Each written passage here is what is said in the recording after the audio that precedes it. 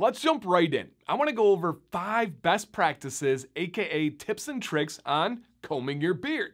Now, to begin with, to just put this out here, this is not sponsored, it is not paid for. I know I shouldn't even defend myself for the video in this way, but anytime I start talking about tools, you always get people saying, oh, companies made him make this video to pay. No, I just want to give out some information that I genuinely believe will help you guys out there. And I'm going to introduce myself at the end of the video, but just to put something in your brain as the video goes on, if at any point you're like, you know what, this is some really helpful information, I like the vibes here, and you're not subscribed, please consider it as the video goes on. We'll check back in and talk at the end. Let's go ahead and get into tip number 1.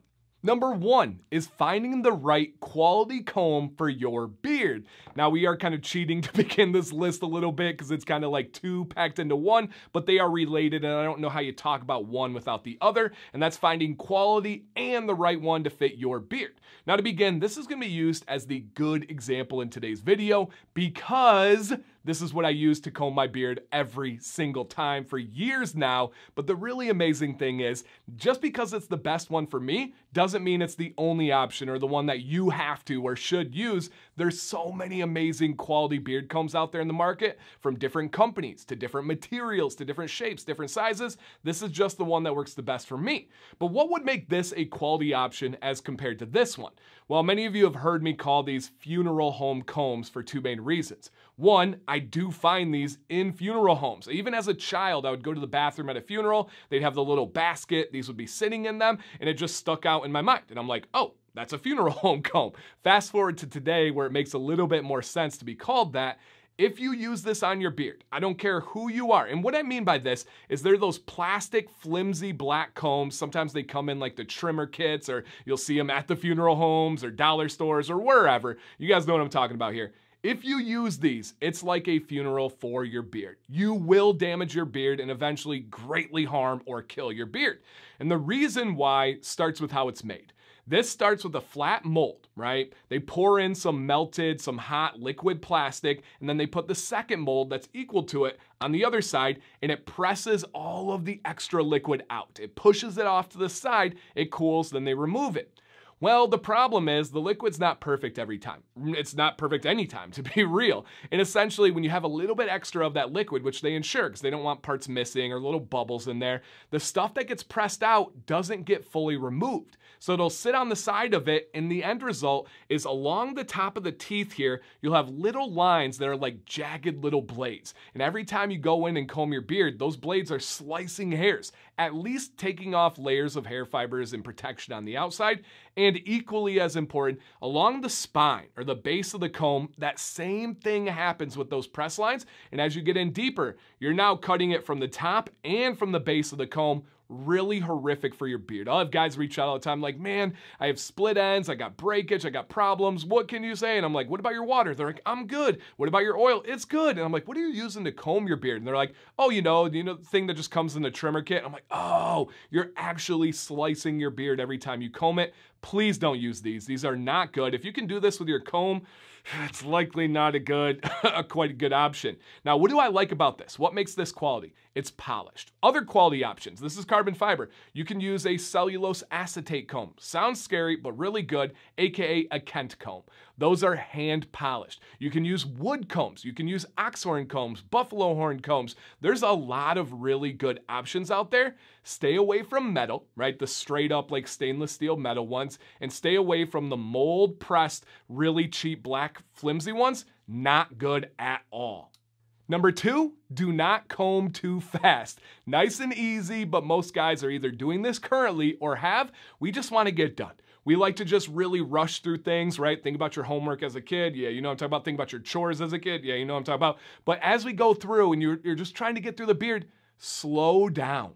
Let the tool do the work. Don't work the tool. That's a powerful phrase. When you go too fast, it's like taking the scissors on the end of the ribbon on a balloon and you go, and it makes those little curls. The same thing happens with your beard. That tension, that friction, and that speed can equal some disasters in styling and in health. So nice and slow. Slow down, fellas. It's not much more complicated than that. Number 3, similar concept. Do not muscle through tangles and snags.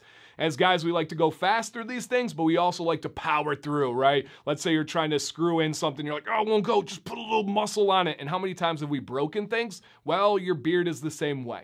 If you're combing and you hit a tangle, you hit a snag, remove, restart on a slightly different angle, be gentle with it. You are not ever going to win by powering through with your beard. Our beard hairs are attached to the face by a follicle. That's not holding on super strongly. And if you give it a little bit too much force, you're gonna be pulling it out too early. You can damage the follicle, you can ruin those hairs. Don't do that, you guys. If you reach a tangle and snag, remove, reassess, and go again. Number 4 is wash your beard combs daily. Yes, daily. I wash my combs every single day with a rare exception because I'm like traveling or who knows what, but pretty much every day I'm washing this bad boy. Now I'm gonna give you 2 main ways I think you guys should consider washing them. Number 1 is the most thorough way. Outside of the shower, have a dedicated washing toothbrush for your combs and then just simply wash them. Whether it's with beard wash, whether it's with soap, whether it's with vinegar, any of those things will work. Just put the soap, put the vinegar on it, take that toothbrush, scrub, scrub, scrub, do the other side, rinse it off, you're good to go. You now have a clean comb. The other way, which is a super common way for me, is just simply take your comb with you in the shower, and when you wash your beard gently and lightly, because you can easily get tangles and snags with beard wash. I know some of you are watching, you're like, Dan, there's no way. You can do it, just be gentle, be light, and comb through your beard while there's beard wash in it. That beard wash combined with the beard hairs going through is gonna clean out your comb. And you guys, this is really important. If you have one of these combs or something similar, go look at the spine. Go look where the teeth meet the actual comb base itself and see if you can see little things there. Spoiler, we all do. Stuff builds up in our beard, whether it's clean, whether it's with product, whether it's not. You want to wash those out because if not, every single time you use this, you're reintroducing those things back into your skin, back into your beard. Clean your combs.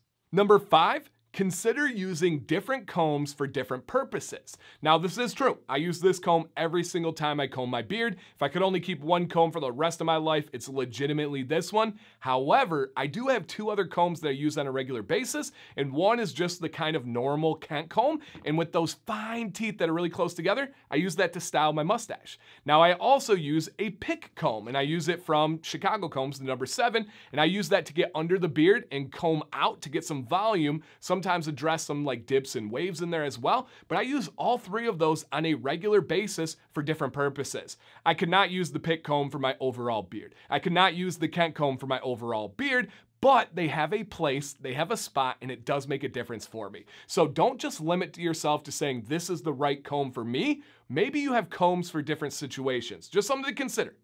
To wrap this up, I did say I would introduce myself. My name is Dan C. Bearded, and I want to say thank you, not only for checking this video out today, but making it all the way to the end of the video. That's absolutely amazing. If you found any of the tips or content in today's video helpful, please consider hitting that thumbs up, aka the like button. It's free, it only takes a split second, and it does really help me out here. And as I kind of prompted at the beginning, if at all, and you're new here or you're not subscribed, and you were like, you know what, that's actually a good tip, just hit that subscribe button for me, check out that information. If not, I will continue to try and earn that respect and that subscription from you guys. So, thoughts, questions, comments, experiences. I know you guys have some add-ons. What are some other things specifically related to beard combs and combing your beard that you think would be useful, that you learned along the way that maybe could save somebody some hardship and really help out their beard journey? Give your tips. Is there something that you want clarification on? I would be happy to explain myself and go deeper. Just let me know any thoughts you have with a comment down below. That shows me you guys are watching. That shows me you care, that you're thinking. I really do love reading every single comment and responding to all of them. So thank you guys one more time. Dan C. Bearded. Please stay bearded and stay positive.